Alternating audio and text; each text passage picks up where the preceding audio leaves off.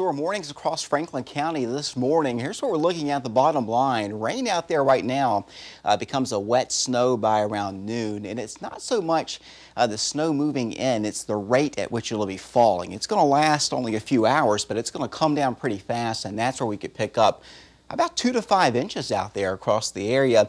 Not out of the question. We'll have the air lifting very fast. We could hear a rumble of thunder. You can get thunder and snow when the air lifts very strong. It's like a thunderstorm, but it's in the snow. It's very rare, but it's not out of the question. All right, so keep your ears and eyes on the weather today, and we'll definitely be doing it this morning. It's already raining. It's been raining for about 12 hours. There are some heavier bands now starting to come out of the southwest from Floyd County and the Greensboro, Winston-Salem this morning. We'll widen the view and color code where that change over the snow is. If you remember the forecast earlier this week, we said it's going to come in as rain. It'll be a little too warm. We made it above 50 yesterday, or the day before, and then we're looking at the mild weather wrapping around the area of low pressure, which is down here across Nashville, Tennessee right now. That low is going to go right to Bristol, just south of Franklin County and Roanoke, and then it moves out to sea where it will strengthen with time today. But as it spins counterclockwise, we're going to be on this northern shield of moisture. It's a pretty solid area, and when we talk about where we want to be for getting a good amount of moisture and a good amount of energy to make moisture, you do want to be on the northern side of that low. So we're in a pretty good window here. It looks like half of it, though, is going to be in the form of rain.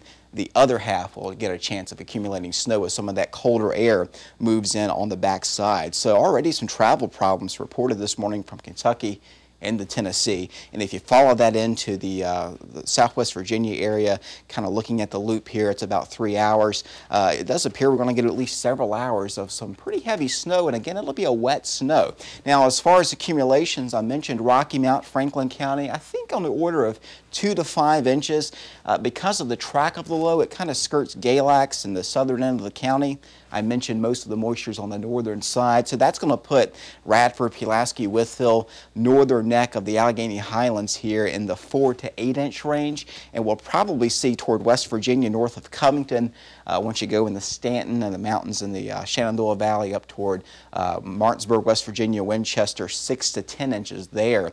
Not the case here, and in fact, if you go south of Rocky Mount, you may only get an inch at most, and that's because once the system slides on through the area on the back side of it, just in time for everything to change the snow, wind will come off the mountains, and because of the Blue Ridge here, the wind will come down and it could dry up a little bit, so we could see it kind of skip Martinsville and Rocky Mount a little bit before it redevelops toward Gretna and Halifax and points north.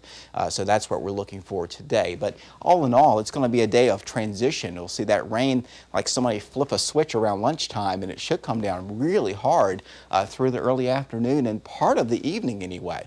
34 if you're traveling to Roanoke today, and the snow gets progressively heavier the farther north you go. Temperatures are colder there, and we'll see more accumulation. 29 Covington, Lynchburg today at 37, 39 Danville. Even if you're in Martinsville, Danville today, you are going to see a period of that rain changing to snow, although it may not stick all that much in Southside. Blacksburg, Radford about 30. Same story in Galax. Here at home, we're looking at temperatures mid-30s for Rocky Mount. They're going to be tumbling out there of time today. 34 Boones Mill, 34 Callaway in the Fair, 36 into Henry, and we're looking at another cold day along the lake shore at 35, 36 Pinhook, and 37 for Snow Creek. Here it is on the water vapor showing us the flow of the atmosphere, and we had the rain come through last night. That's now right to our east on the coast. This is the system that we're watching kind of spinning here. Look at it there like a bowling ball coming right at us. Not a tremendous flow out of the Gulf, but we're manufacturing within the system some cold air and then some snow. You can see it right there crossing the plateau in Kentucky. So we're looking at what's called dynamic cooling. This is kind of a brief but scientific explanation of what happens. How are we going to change this over the snow? It's kind of hard to do.